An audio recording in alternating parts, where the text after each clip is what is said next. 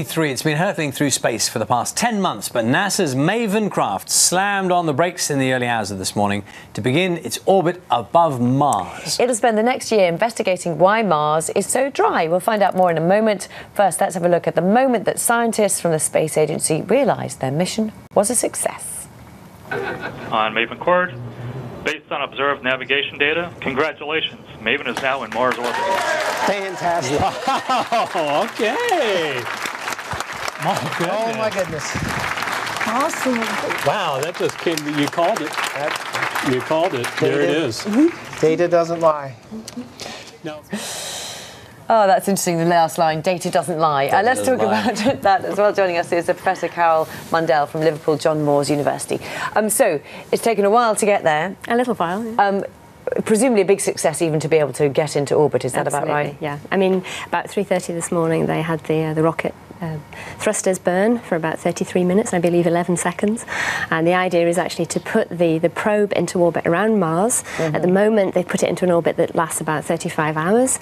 And over the next month or so, they'll adjust those orbital parameters. They'll have a few more burns, and then eventually it will go into a 4.5-hour orbit, which is actually very elongated. It's not a circle, it's an ellipse. So its highest point will be about 3,900 miles away from Mars. So they'll be able to look at the interaction of the Martian atmosphere with the solar wind.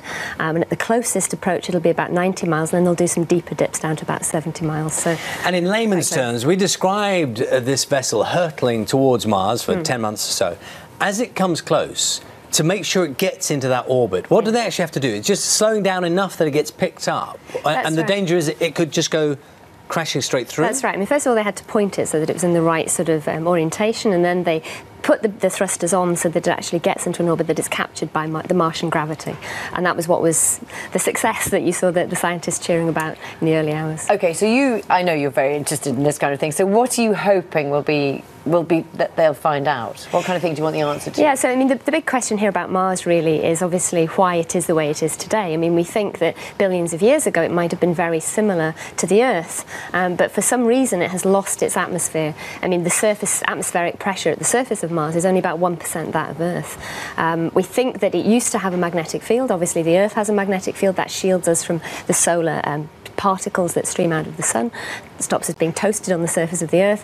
Mars doesn't have that. I mean, there are little pockets of magnetic fields around Mars.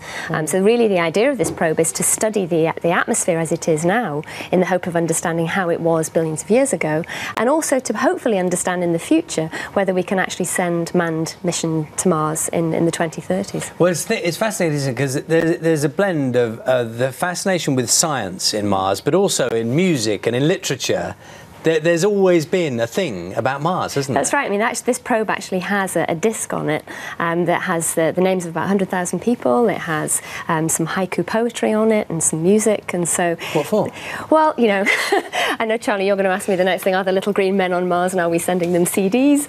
But well, you know, why have they got a disc? I mean, this idea is this probe is actually going out into space. I mean, I think the Voyager spacecraft also has a similar disc. So if intelligent life is encountered when these things are out in space, then we've actually left our mark. So. Oh, so they are going to play. They're going to play well, things. It's there on the probe. I don't think they're going to play it necessarily. But someone finds it, figures out how to play it, then they'll have a nice poem. So. They could have a CD player, Charlie, too. Well, that just proves that scientists also, in the back of their heads, they're thinking, maybe. Well, we like to cover all our bases.